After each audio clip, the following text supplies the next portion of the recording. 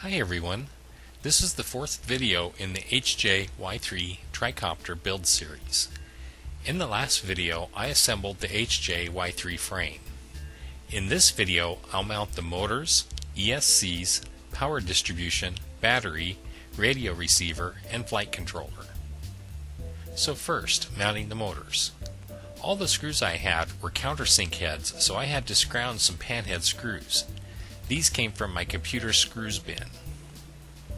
In an earlier video, I mentioned how many of my initial decisions were incorrect. You'll see later in this video how I ultimately mounted the motors. Here you see the frame with the motors mounted, and here with the arms folded back for easy transportation. Next, I tackled mounting the battery. I used Velcro on the bottom and ran a Velcro strap in the slots. This is the ESC, Electronic Speed Controller. It has the Simon K firmware. This means it refreshes at 490 Hz instead of the standard 50 Hz, resulting in a more responsive motor. Notice the lack of connectors. In this sequence, I'm soldering 3.5mm bullet connectors to the ESC outputs. I used female connectors on the ESCs and male connectors on the motors. I used heat shrink tubing to keep everyone friendly. Notice the new motor mount. I routed the motor wires through the holes in the ends of the arm. This made it very convenient to use a zip tie to mount the ESC to the frame. Please ignore the wires routing through the arm. Next, I soldered a Dean's cable and the ESCs to the power distribution board. Ultimately, I wish I had soldered the wires on the other side of the board. I may correct that at some point.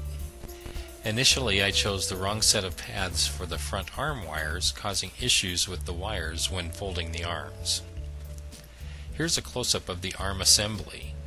The notch in the small fiberglass piece engages the hex standoff. Notice how the wires are routed here. It makes a big difference being able to fold the arms or not. Ultimately, I ended up moving where the arm wires attach to the power distribution board.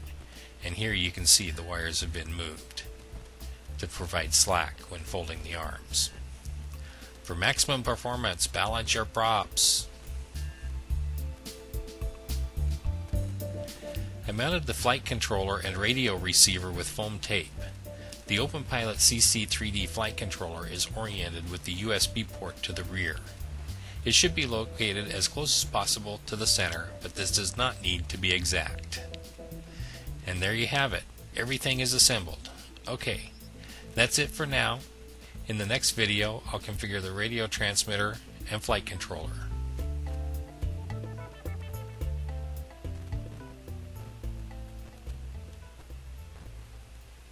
Thanks for watching.